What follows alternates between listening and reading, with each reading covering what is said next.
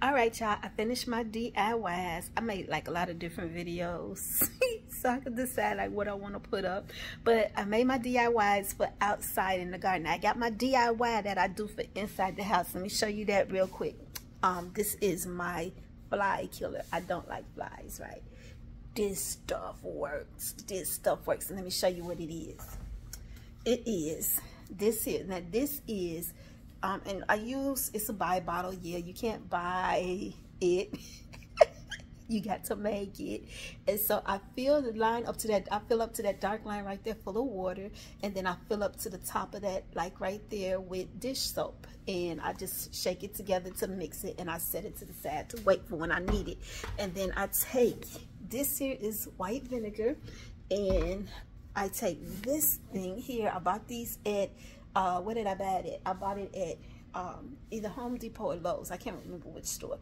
But I fill it to the 15 fluid ounce mark. I fill that with vinegar.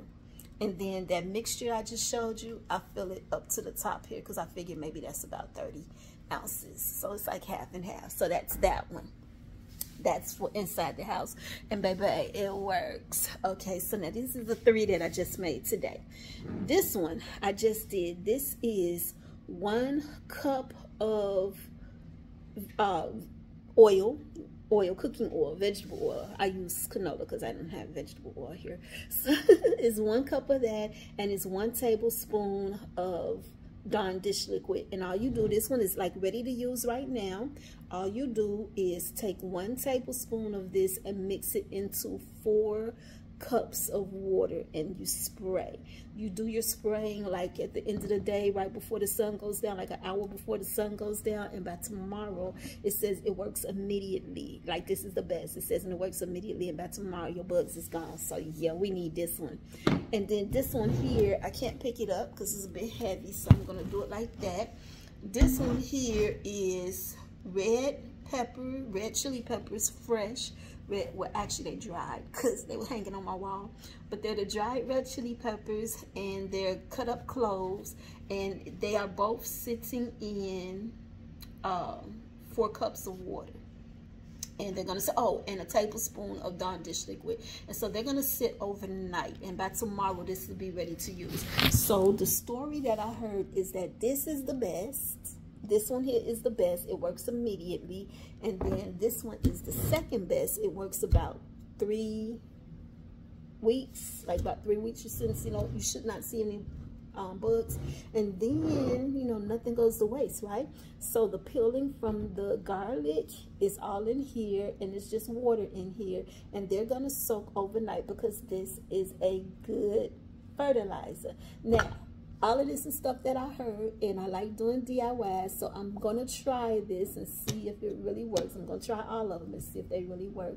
And if they do, woo, woo, conquer the bugs in the house, conquer the bugs outside. That's what I'm talking about. Thank you, Lord. Because I'm so tired of bugs. I hate bugs. All right. Hey, and plus, listen, I'm about to say this, and then I'm going to let y'all go. When God created man, He blessed the man. After he created Adam, he blessed them. And this is what he said to them. He said, be fruitful. That means we are to be productive, right? So my husband likes to grow, but how productive are we being if we're growing and the bugs is taking over, right? So he says, be productive and multiply. So my husband's doing that, right? He's doing that in the garden. You can see some of it through the window. He's growing, and he's growing a lot, and he's growing a lot of different stuff, and they coming up and they bringing the fruit, right? But the bugs is out there trying to take the fruit. Like they ridiculous. And so God says, be fruitful. We're doing that. He says, and multiply. We're doing that. But he says, subdue. That means that we're going to bring under control. We're going to take control. And they taking control out there, and we're going to take back control. That's what God said. And then he said, and have dominion. That means that we're going to have authority and rule over the fish of the sea, over the birds of the sky, and over the birds of the air, said birds of the air, and over every living thing that's on the earth. And then one of the scriptures says every creeping thing, right? So let me tell you, The fish of the sea. I'm about to tell y'all this real quick. And I want y'all to catch this. The fish of the sea. Jesus told his disciples, they were fishers by trade, but he told them, he said, I'm going to make you fishers of men. Fishers of men, right?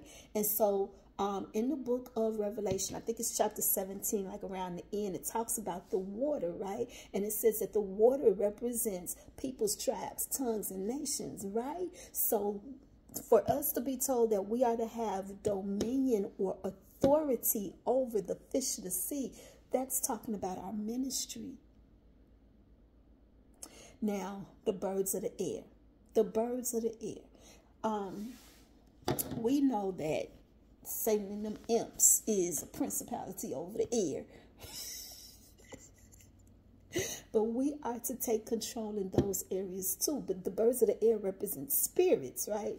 Spirits, right? And so we take control and have dominion and authority over that too. All right, y'all catch me now, right? Over spirits, which means, you know, bad spirits, we control that, we shut that down. You know, I don't need to ever be in a bad mood. It's not to say that some things won't happen, but when things do happen, I'm not to let it control my mood and affect me. You know, look, the scripture says, greater is he that is in me than he that is in this world. So yeah, so we had dominion over the birds of the air, right? And so now, last one, over every living thing on the earth. Now here's the thing with that.